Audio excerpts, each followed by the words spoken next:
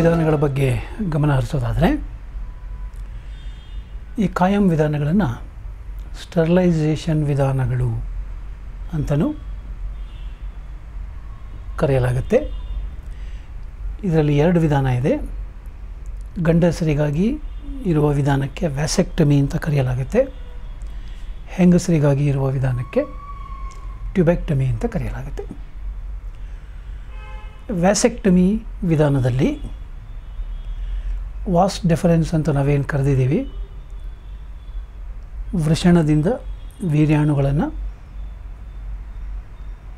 ಕೊಂಡೊಯ್ಯುವ ನಾಳ, ಎರಡೂ ಬದಿಯಲ್ಲಿ ಆ ನಾಳದ ಒಂದು ಸಣ್ಣ ತುದಿಯನ್ನು ಸರ್ಜರಿ ಮೂಲಕ ತೆಗೆಯಲಾಗುತ್ತೆ, ಅಥವಾ ಆ ನಾಳವನ್ನು ಗಂಟು ಹಾಕಿ ಸುತ್ತಿ ಇಡಲಾಗುತ್ತೆ. ತೆಗಿಬಹುದು ಅಥವಾ ಗಂಟು ಹಾಕಿ ಇಡಬಹುದು. ಇದನ್ನು ಮೇಲ್ ಸ್ಟರ್ಲೈಸೇಷನ್ ಮೆಥಡ್ ಅಂತಲೂ ಕರೀತಾರೆ. ಹೀಗೆ ಮಾಡೋದ್ರಿಂದ ವೀರ್ಯಾಣುಗಳು ಸೆಮೈನಲ್ ವೆಸಿಕಲ್ಗೆ ಹೋಗೋದಿಲ್ಲ, ಹಾಗಾಗಿ ಎಜಾಕ್ಯುಲೇಷನ್ ಆಗೋದಿಲ್ಲ. ಇಲ್ಲಿ ಒಂದು ವಿಶೇಷ ಏನು ಅಂತಂದರೆ, ದಿಸ್ ಕ್ಯಾನ್ ಬಿ ರಿವರ್ಸ್ಡ್.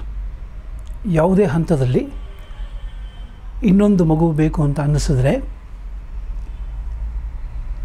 ಎಲ್ಲಿ ಟೈ ಮಾಡಿದೆಯೋ ಅಥವಾ ಕಟ್ ಮಾಡಿದೆಯೋ ಅಲ್ಲಿ ಮತ್ತೆ ಜಾಯಿನ್ ಮಾಡಿ ಸೆಮೈನಲ್ ವೆಸಿಕಲನ್ನು ಮತ್ತೆ ಕೆಲಸ ಮಾಡೋ ಹಾಗೆ ಮಾಡಬಹುದು.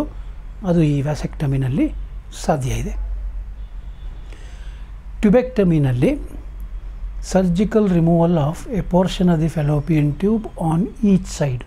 ಎರಡೂ ಕಡೆ ಫೆಲೋಪಿಯನ್ ಟ್ಯೂಬ್, ಅಂಡಾಣು ನಾಳ ಏನಿದೆ ಅದರ ಒಂದು ಭಾಗವನ್ನು ಕಟ್ ಮಾಡಬಹುದು, ಅಥವಾ ಅದನ್ನು ಸುಟ್ಟು ಬಿಡ್ತಾರೆ, ಕಾಟ್ರೈಸ್ ಮಾಡ್ತಾರೆ. ಆದರೆ ಇದು ನಾಟ್ ರಿವರ್ಸಿಬಲ್, ಮತ್ತೆ ಅದನ್ನು ಸರಿಪಡಿಸೋದಕ್ಕೆ ಸಾಧ್ಯ ಇಲ್ಲ. ಇದನ್ನು ಫೀಮೇಲ್ ಸ್ಟೆರಿಲೈಸೇಷನ್ ವಿಧಾನ ಅಂತ ಕರೆಯಲಾಗುತ್ತೆ. ಸೊ ವ್ಯಾಸೆಕ್ಟಮಿ ಮತ್ತು ಟ್ಯೂಬೆಕ್ಟಮಿ ಮಾಡಿಕೊಂಡವರಿಗೆ ಮುಂದೆ ಗರ್ಭಧಾರಣೆ ಆಗುವ ಸಾಧ್ಯತೆ ಖಂಡಿತವಾಗಿ ಇರೋದಿಲ್ಲ. ಇನ್ನೊಂದು ವಿಧಾನ ಅಂತಂದರೆ ಗರ್ಭಪಾತ, abortion, medico legal termination of pregnancy. ಕಾನೂನಿನ ಅನುಮತಿ ಪಡೆದು ಮಾಡಿಸಿಕೊಳ್ಳುವಂಥ ಗರ್ಭಪಾತ. ಅನವಶ್ಯಕ ಮಗುವನ್ನು ತೆಗೆಯೋದಕ್ಕೆ ಕಾನೂನಿನಲ್ಲಿ ಅವಕಾಶ ಇದೆ. ಇದನ್ನು ಗರ್ಭಧಾರಣೆಯ 12ನೇ ವಾರದವರೆಗೂ ಸುರಕ್ಷಿತವಾಗಿ ಮಾಡ್ಬೋದು. ಮೊದಲ 3 ತಿಂಗಳ ಬೆಳವಣಿಗೆ ಮುಗಿದಿರುತ್ತೆ, ಅಲ್ಲಿವರೆಗೂ ಈ ಒಂದು ಗರ್ಭಪಾತ ಮಾಡ್ಬೋದು, ಯಾವುದೇ ಸಮಸ್ಯೆ ಉಂಟಾಗೋದಿಲ್ಲ. ಅವಶ್ಯಕತೆ ಬಿದ್ದರೆ ಆ ಭ್ರೂಣ ಬೆಳೀತಾ ತಾಯಿಗೆ ಸಮಸ್ಯೆ ಉಂಟಾಗುತ್ತೆ ಅನ್ನುವಂಥ ಸಂದರ್ಭ ಇದ್ದರೆ 26-28ನೇ ವಾರದಲ್ಲೂ ಕೂಡ ಭ್ರೂಣವನ್ನು ತೆಗೆದುಹಾಕ್ಬೋದು. ಅದಕ್ಕೆ ಸಾಧ್ಯತೆ ಇದೆ. ಇದನ್ನು ಗರ್ಭಪಾತ ವಿಧಾನ ಅಂತ ಕರೀತಾರೆ. ಹೀಗೆ ಜನನ ನಿಯಂತ್ರಣಕ್ಕೆ ನೈಸರ್ಗಿಕ ವಿಧಾನಗಳಿವೆ, ಕೃತಕ ವಿಧಾನಗಳಿವೆ.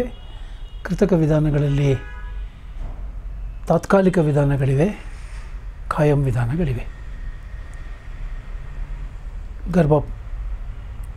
ಗರ್ಭಧಾರಣೆ ಆಗದೆ ಇರುವ ಹಾಗೆ ತಡೆಯೋದಕ್ಕೆ ಇಷ್ಟೆಲ್ಲ ವಿಧಾನಗಳು ಇವತ್ತು ನಮಗೆ ವಿಜ್ಞಾನ ಕೊಟ್ಟಿದೆ.